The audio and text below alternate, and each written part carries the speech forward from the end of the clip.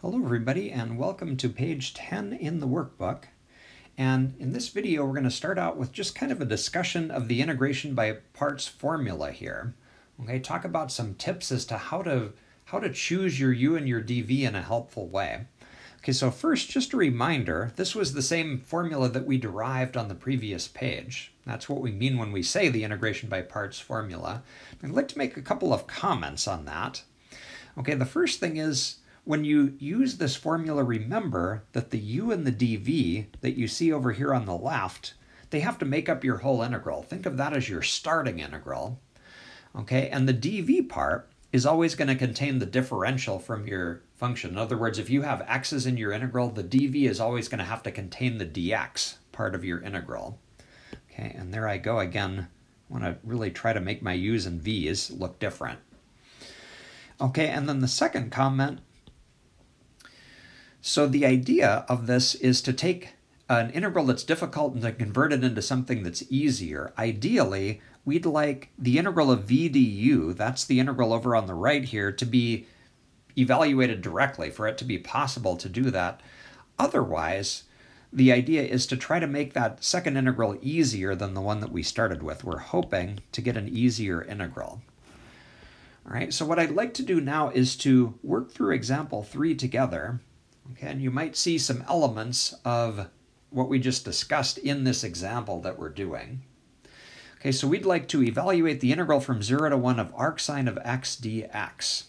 Okay, well, how do we get started on this? Okay, well, it's a little bit different than exercises that we looked before in that there's really only one piece to this integral, so we kind of only have one choice for our u, and that is to make it arcsine of x. And that forces dx to be the rest of the integral, the dv. That is a legal choice. Okay, we can do that. So we'll let u be arcsine of x,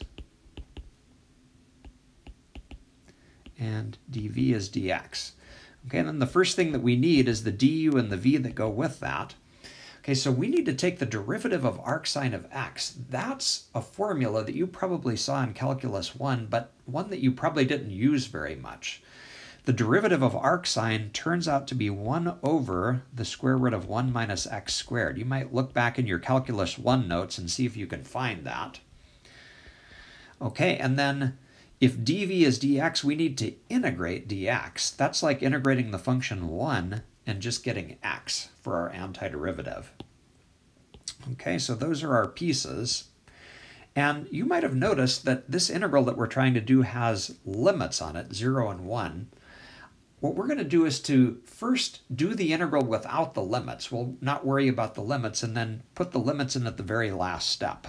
Okay, so arcsine of x dx. Integration by parts formula looks like u times v. That's going to be x times arcsine of x minus the integral of v du, and v is x, and du we can see over here is all of that.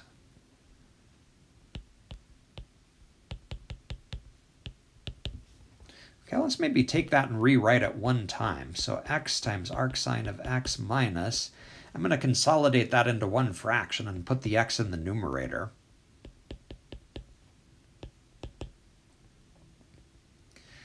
Okay, now what's a little bit unusual about this is you might look at this and say, we just said above that we'd like the integral that we come up with to be easier. You might look at this integral and say, that doesn't look very easy, x over the square root of 1 minus x squared. But even though it's not the easiest integral in the world, it is an integral that we can do. We just need to use a substitution to do it, a u substitution. Okay, so because we've already used the variables u and v, I'm going to choose to use the variable w to do this substitution. Okay, so we're talking about this integral. We're going to let w be the part inside of the square root, okay, 1 minus x squared. And if we take its derivative, we're going to get, let's see, derivative of 1 minus x squared is negative 2x dx. And getting the dx by itself, we can divide both sides by negative 2x. Okay, and we get that. Let's see if we can take that substitution and rewrite our integral. So what we've got is x arcsine of x minus, okay, and rewriting our integral, we're going to get x over the square root of u. We called that 1 minus x squared u. And then we can see from our work that dx is dw over negative 2x. Oh, and actually, wait a minute, I'm sorry.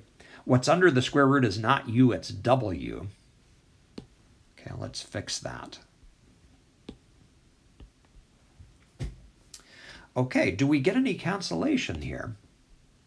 We do, which is nice. Those x's go away. Okay, there's a minus 2 in the denominator that we can pull out.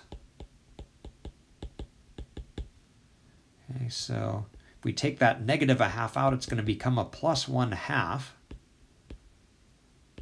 And we're going to get a dw over the square root of w. Okay, now what is the square root of w as a power? We can rewrite the square root of w as w to the 1/2. And further step, we can take that w to the 1/2 that's in the denominator and move it into the numerator. I'm going to do those two things.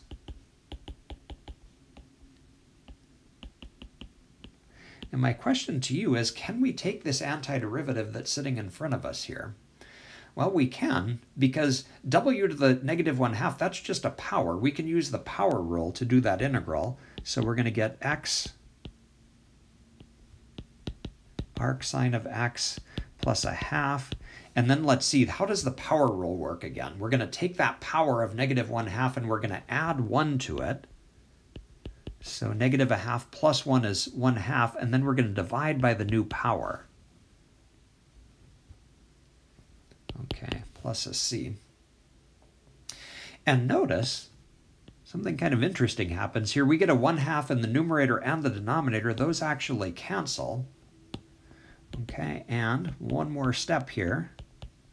We'll go ahead and fill in what the w is. What was w equal to? Well, we see that up here. It's 1 minus x squared. Okay, and so we get an antiderivative that looks like that. Okay, but we're not quite done with this problem. Okay, because we had limits on our integral. We're integrating from 0 to 1. So after all that work, we've still got a little bit more to do here. So the integral that we're looking at, all we need to do is to just take the 1 and the 0 and plug it in. Okay, so remind ourselves where we started. We know that an antiderivative looks like x arcsine of x plus 1 minus x squared to the 1/2. We're just going to plug in our limits now. Okay, and if we do that, okay, plug in the upper limit first, 1 minus 1 squared to the 1/2. Okay, and then plug in 0.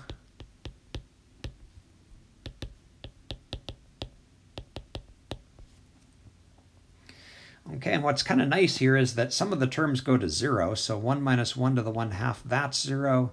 Arcsine of 0, on your calculator, that would look like sine inverse of 0. And you can confirm that that's also equal to 0, so this term goes away.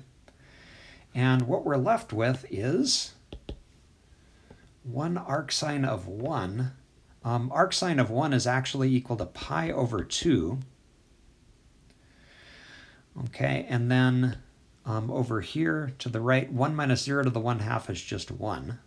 Okay, when you do this on your calculator, it may give you a decimal instead of giving you an exact answer, and that's okay. But the upshot of it is pi over 2 minus 1 is the value of our integral.